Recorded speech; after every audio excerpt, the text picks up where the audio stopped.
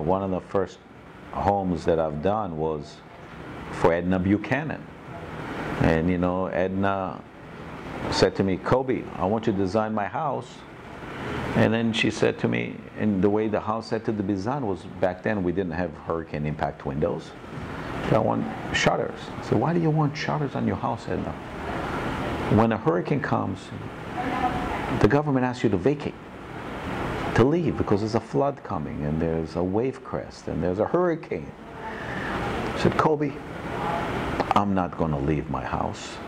I'm not going to let the government tell me what to do. My office is here on the second floor with my cats, and that's where I shall remain." Do you understand that?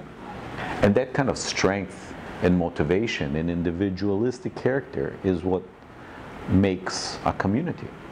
And you know, that's what makes it interesting. You know, it's a unique place. I'll tell you another interesting story. In 1994, I told you our first project was Seacoast Towers. So I went to Seacoast Towers because they had Arquitectonica and Jaime Shapiro and everybody bidding on it. And I was a young kid. I was in my early 30s. So I went to the building and I meet in the engineering office downstairs in the parking lot.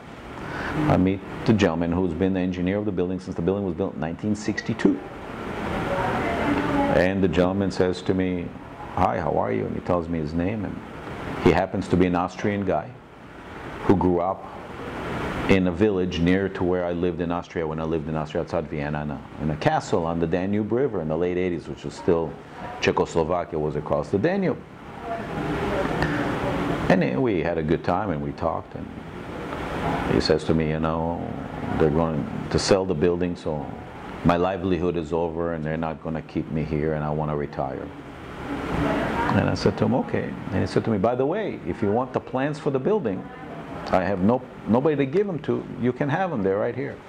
Open up the plans, and they're from 1962, the original blueprints. He's had them. He's been working on the building since, this is what, 1994. It's 30 years later, plus. So I take the plans, and then they call me up and they say, "Mr. Karp, we gave the job to somebody else. Thank you very much." And that was it.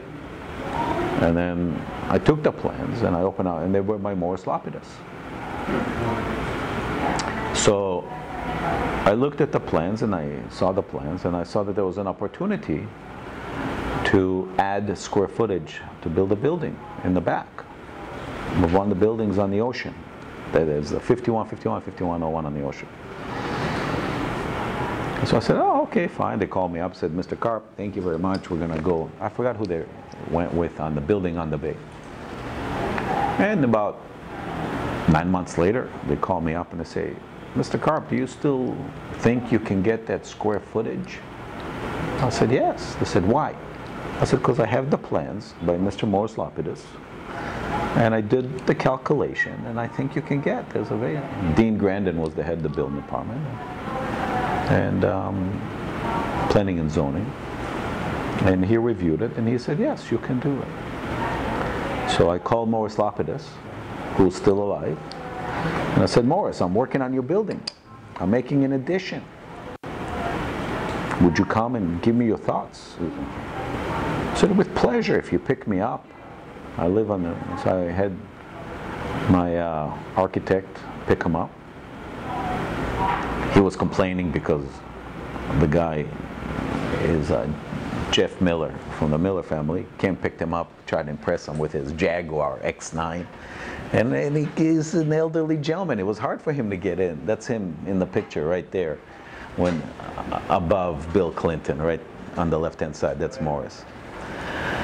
So, you know, he came to the design review board, and he said, "I love what Mr. Karp is doing, and I love the building, and it's a compliment to my original building."